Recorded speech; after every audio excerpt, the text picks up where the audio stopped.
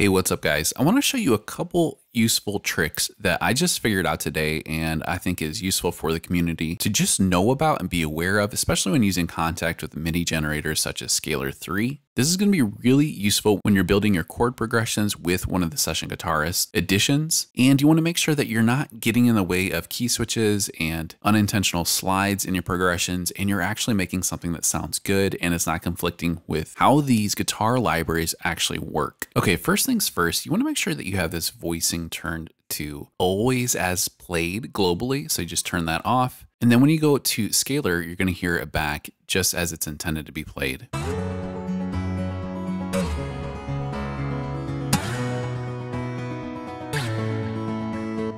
But we still have some problems because we have unintentional slides and a key switch that's being struck during this chord progression. Now, in order to solve this, all you have to do is select all of these chords, click MIDI editor, and then you'll see that you have this velocity control. And when you drag down on it, it's going to eliminate all those unintentional slides. So if we play it back, it sounds like this now.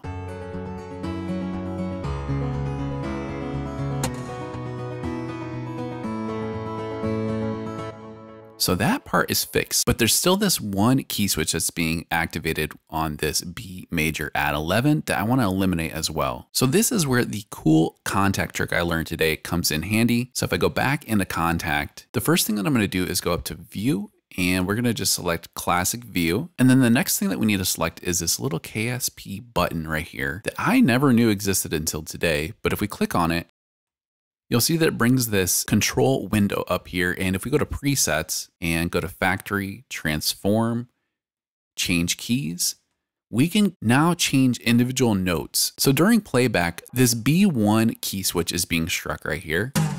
And I want to eliminate that from being activated during playback with my chords. So what I can do is just go to the B1 section and then go over, and we're going to change this B1 to be B0. You can either drag down or you can just double click in here and then press B0. Just press enter. And now when we go back to this chord progression, it's going to play back and not activate any of those key switches.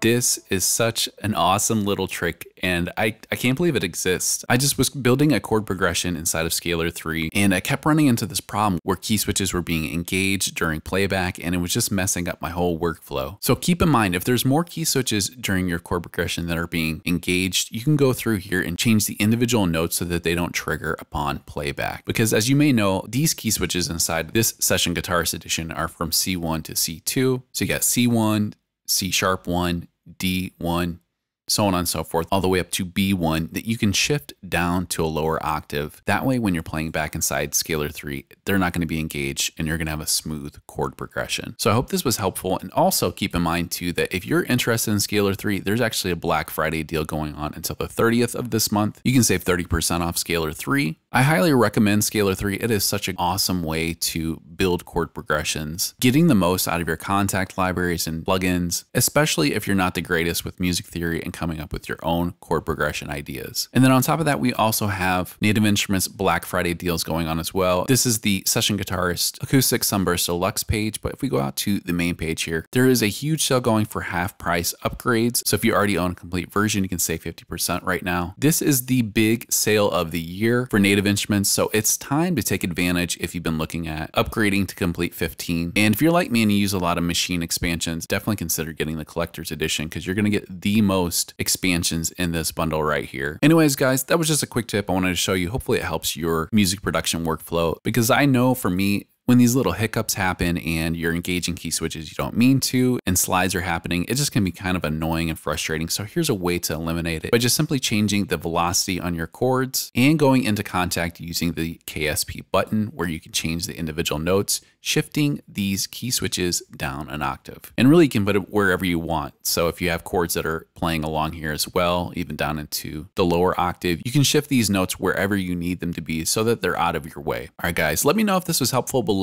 and don't forget to check out those deals while they're happening during this Black Friday season. All right, guys, that's pretty much it, and I'll catch you in the next one. Peace.